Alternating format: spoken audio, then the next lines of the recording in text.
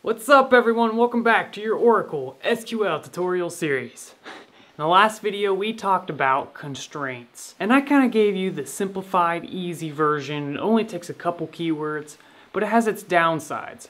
And one of the biggest downsides is that with that method you can't name your constraints.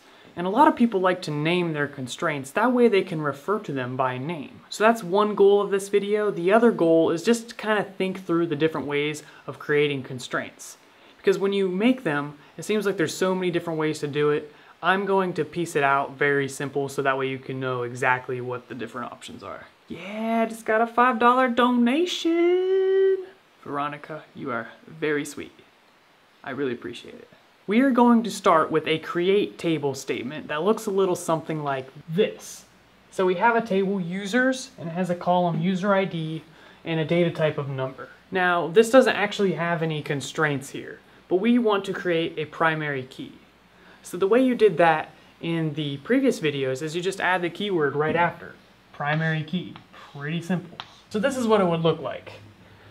Now if you want to name the constraint, you have to type 2 extra words. I know, it's crazy. I can't believe they're asking that much of us. So within here, you're going to write constraint, and then you're going to give it a name. So it'll look a little something like this. And we'll give it a name of users underscore PK for primary key. And I'm just going to continue this line on the next line. Yes guys, I know my handwriting has not gotten any better over the course of these years. Probably never will be. So as you can see, it's basically the exact same thing, except it's totally different. You have these 2 new words here, constraint, and then the title or the name of the constraint. So far we've learned 2 different ways to make constraints. These were both made at the column level. That means right after the column. And we had 2 different possibilities, one named and one unnamed. The other possibility is actually not at the column level, it's at the table level. And what that means is we basically take this entire constraint and put it in the table as if it was its own column.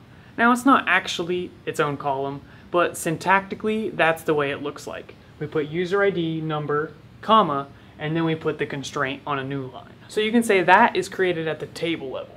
I really recommend you take a look at this and memorize it so that way you can kind of understand 3 main different ways of creating constraints. From simple to complex, this is the easiest, unnamed, then this is medium, and then table level is the most complex.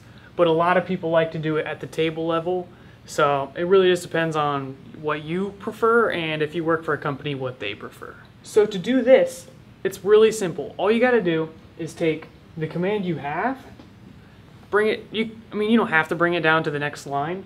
Theoretically, we could just put a comma here since white space doesn't really matter. And then put parentheses after it.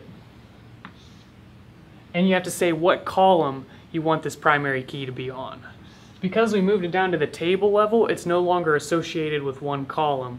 So we have to tell it so that way it knows. Because we can't just say, hey, make a primary key, and it's just supposed to know which column we want it to be on. So this is how you do it with a primary key. With different constraints, it's going to be slightly different, but you guys get the big picture of how there's mainly 3 different ways you can do things. So that's it guys, we've broken through the conceptual gap that's needed to really write good constraints.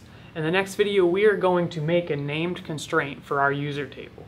That's going to be sweet, so we're going to get some more programming experience or databasing experience, whatever you want to call it. And that's just going to be fun, so if you really enjoy this series, please go on to the next video, click like, subscribe, share it with your friends, and all that good stuff. Thanks guys, really appreciate it, and I'll see you in the next one.